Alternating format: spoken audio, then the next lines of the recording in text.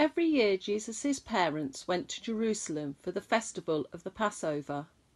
When he was 12 years old, Jesus stayed behind in Jerusalem, but his parents were unaware of it.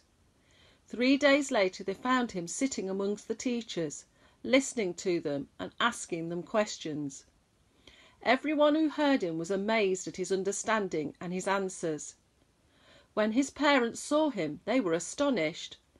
"Why were you searching for me?" he asked. "Didn't you know I had to be in my Father's house?"